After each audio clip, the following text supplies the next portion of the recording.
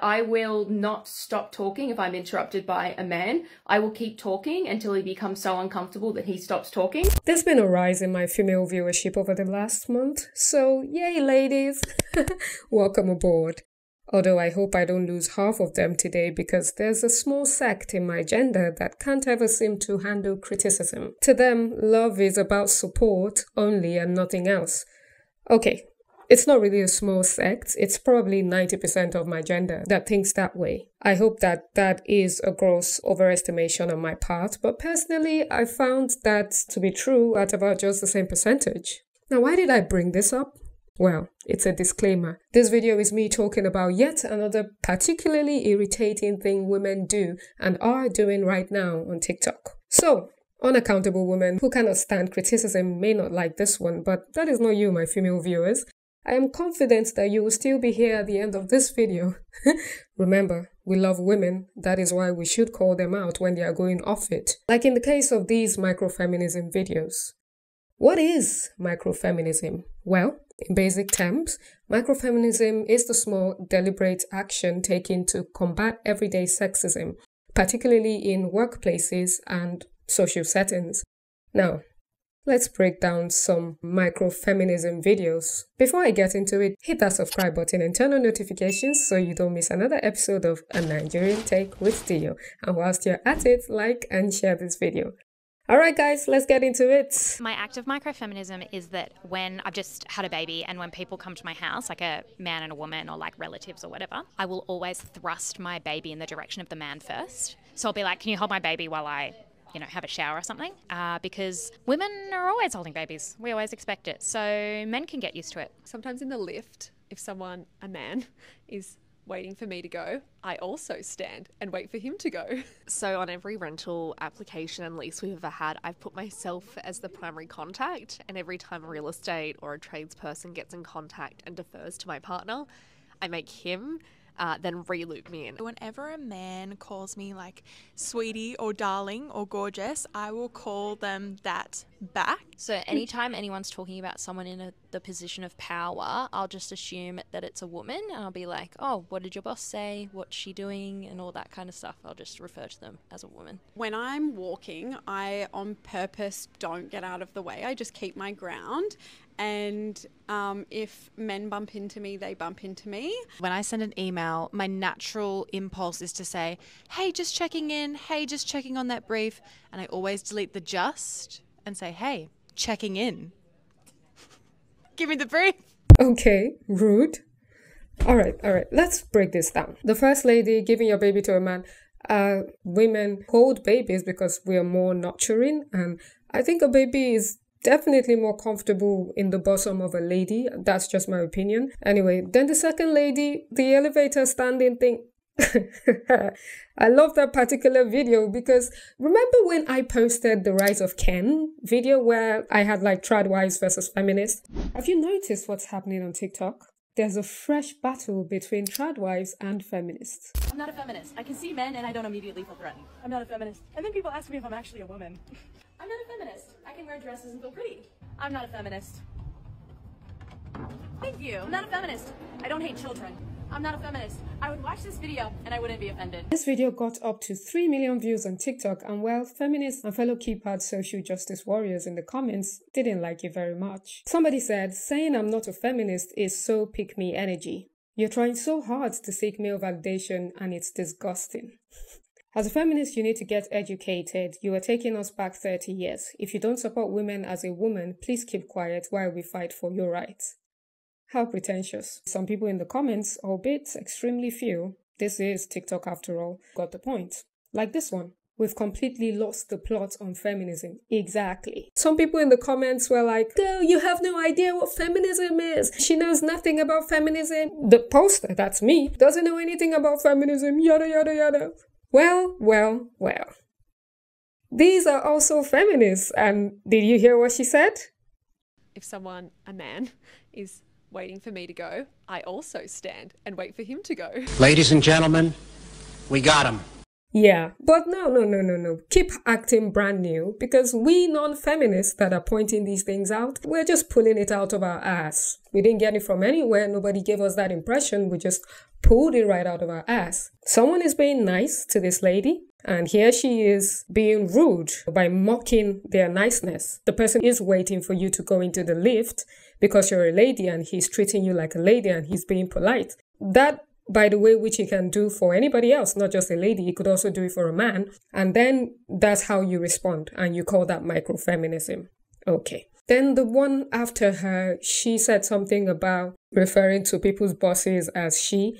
Well, newsflash, you'd probably be wrong, because there are way more men in such positions. And it's not because of men are better than women. It's because men take more risks in business. The choices women make essentially are very different from the choices men make. And this is a known fact already. If you want more women to be the boss, then women are going to have to make very different choices. The lady in black talking about men not moving out of the way, she clattering into a random stranger because she's a micro-feminist, is also contradictory to what the elevator lady says. So basically, if men are willing to let you go in the lift first, why on earth would they not move when they're on the way? I personally have not experienced that with men, and I know a lot of ladies who would agree with me. Well, I'm from a different place anyway, so maybe that's not how it is where I'm from.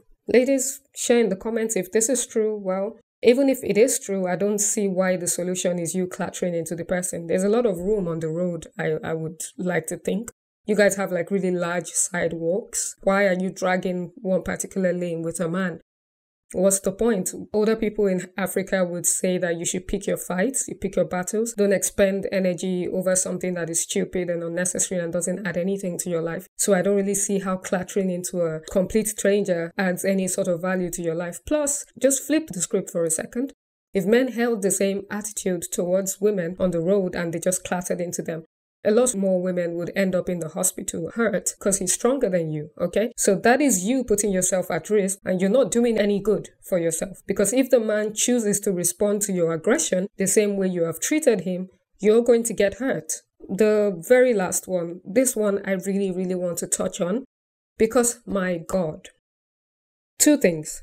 The type of person that would add fillers into their texts or emails where they'll say, I'm just checking this, those are the types of people, from my own experience, that are passive. And it's not just my experience, there's literature on this. The proof is out there. Agreeable people tend to use fillers to speak to sort of cushion what they are saying. So essentially, when you're agreeable, you tend to speak as if you are a subordinate. You tend to speak as if you're subservient to somebody else. All right? So what I'm saying is, it's not a woman thing. No. It just so happens that the temperament of majority of females, we have more agreeable women, and so they would talk that way. So it's not microfeminism. You're just a passive person, okay? You're just passive. You're just not assertive. And the other thing is, people that don't speak very well, that are not very good at a language, tend to add fillers like just and like to sound better. Things like literally. You know, they say literally a million times. They say like a million times. They say just a million times. They tend to add those things. That is one thing.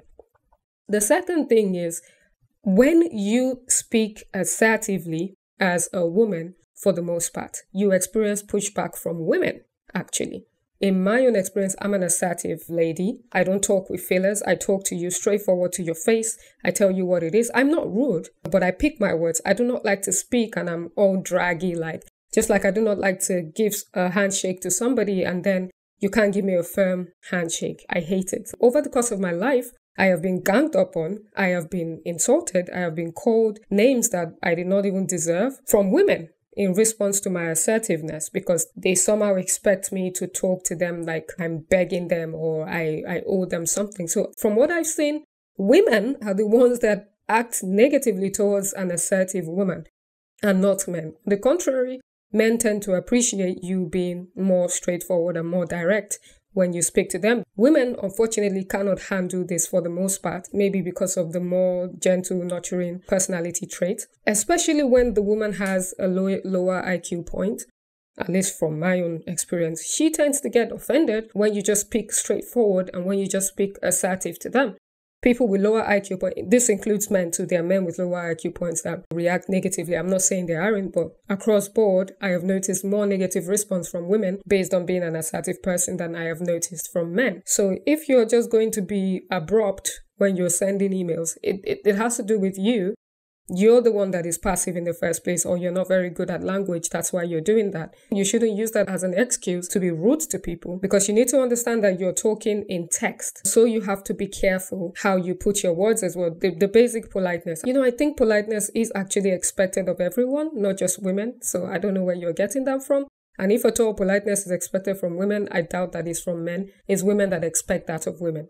Moving on. So I'm on the sidewalk, on the correct side of the sidewalk, only taking up my one little lane, and I'm walking to the car. And sure enough, there's a group of 8 young men walking towards me, taking up the entire sidewalk. None of them are on their phones. They're talking to each other, but they're all looking forward. And they just keep walking forward. Nobody moves over. They are taking up the entire sidewalk. And I just kept walking in my lane, and I literally walked into one of them. Anyways, I'm a recovering people pleaser, and in my early 20s, I met with a licensed counselor. Anyway, she's the one who told me to pay attention when I'm walking on sidewalks, because men will rarely yield to women if they're walking in a group and walking opposite directions. They'll just expect you to move out of the way. And so the micro-feminist thing to do is to just stay in your lane and let them run into you. And don't apologize because they're not following the rules of the sidewalk. What is wrong with these people? Because I don't get it. Why are you so fixated on such things? Okay, maybe it is true. Let's say it's true. So what? Girls in a group don't move for anybody either. Anyone that would try to come from the other way, you would have to move because they're walking in a group. It's a very normal thing. It doesn't have to do with being a man. Why are you seeing gender where there is none? What sort of paranoia is this? I absolutely cannot understand why anyone would choose to live like this, to have this sort of worldview. But my favorite form of microfeminism is that when I send an email, let's say to a CEO, and you have to copy their assistant for scheduling purposes. If the assistant is a female, I will always in the email to line, I will always enter their email address before the CEO's. So if the CEO was Bob and the assistant is a female named Jane, I'm always going to put the to line Jane and then the CEO.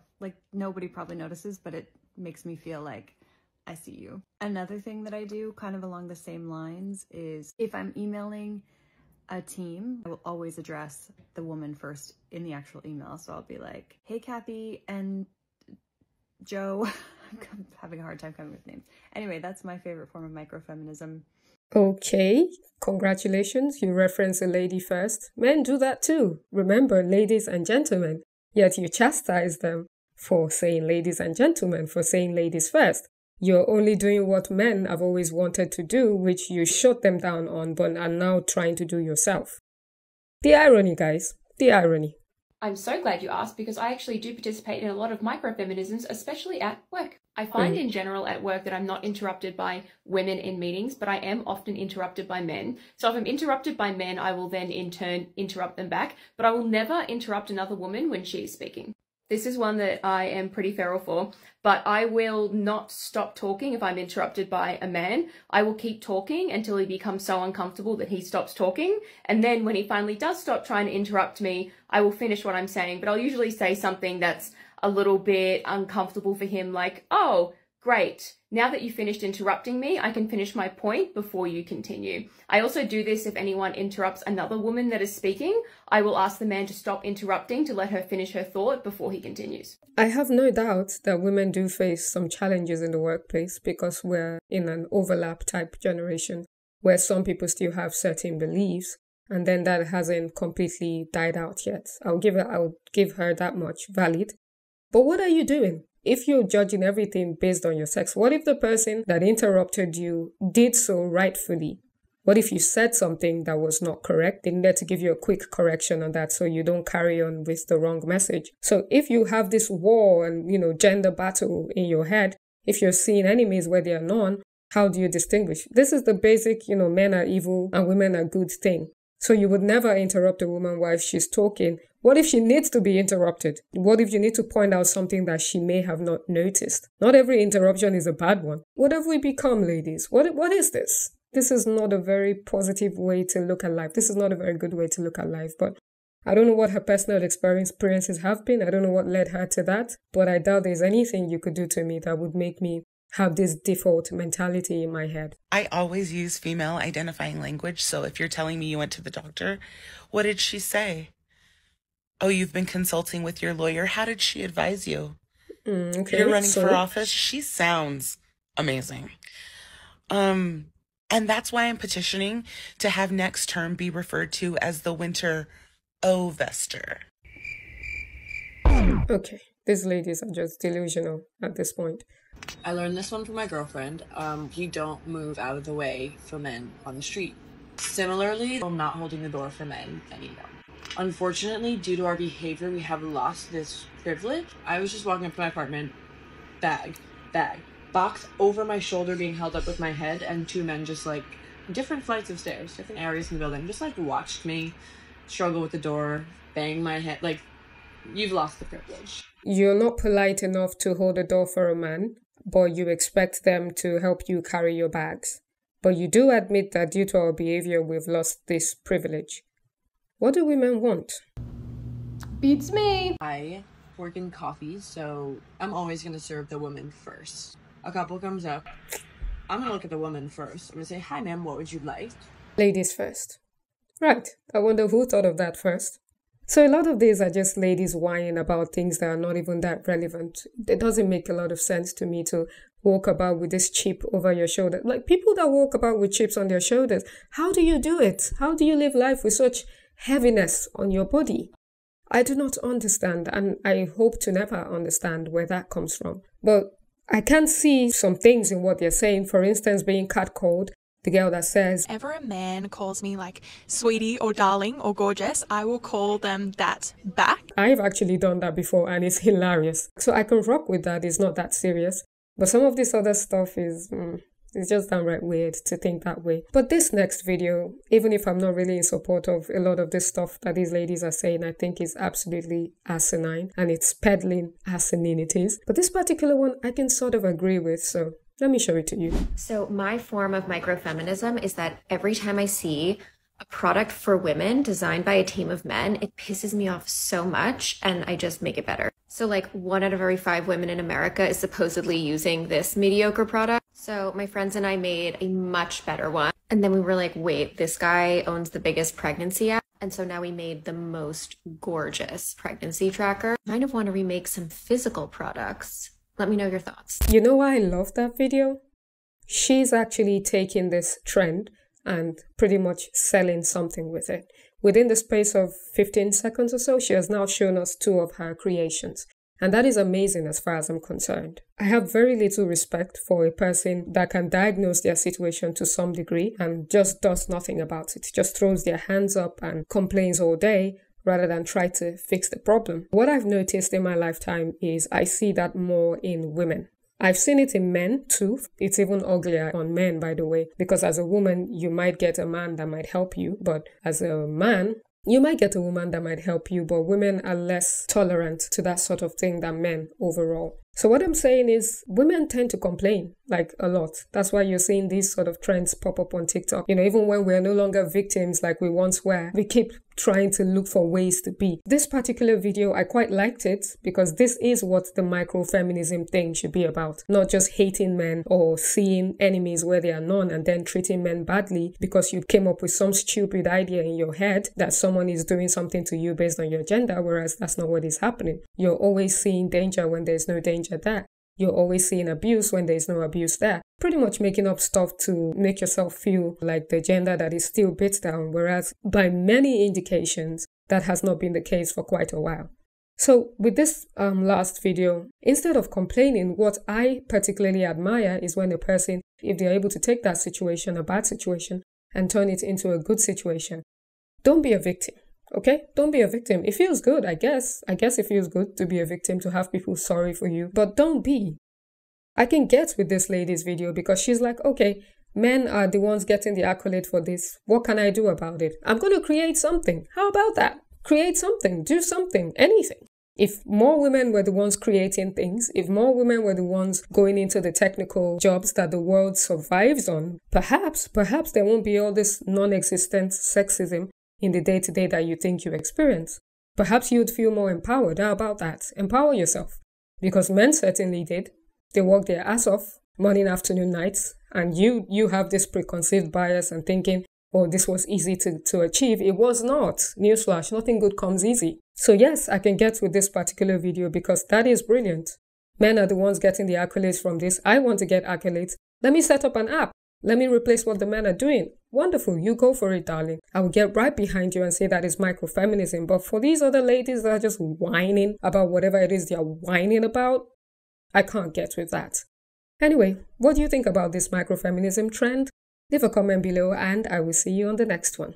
Odabo.